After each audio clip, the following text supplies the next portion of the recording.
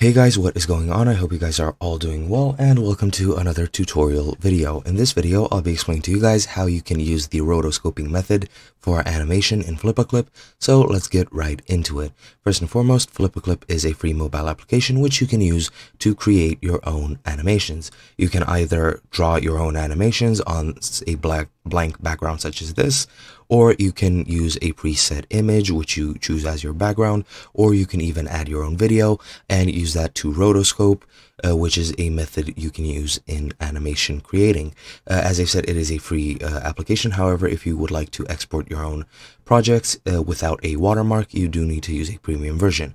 But that is pretty much all there is to it.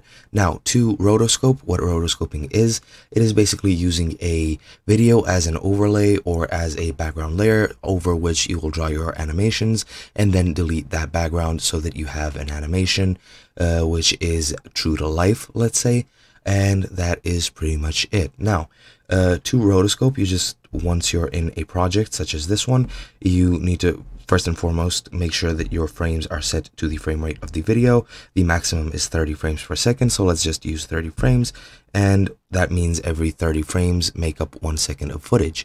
Now, to rotoscope, just click on the three dots and click on add a video, and let's say click on this animation I have here, and as you can see, this feature is locked since you do need an premium version or to watch an ad if you would like to add a video. I won't be doing that, but pretty much as you can see, this is a video of 1 second of just a ball falling and bouncing off the ground, which I have made. And if you would like to import it, you then just import the video and draw over it, and that's pretty much how you rotoscope.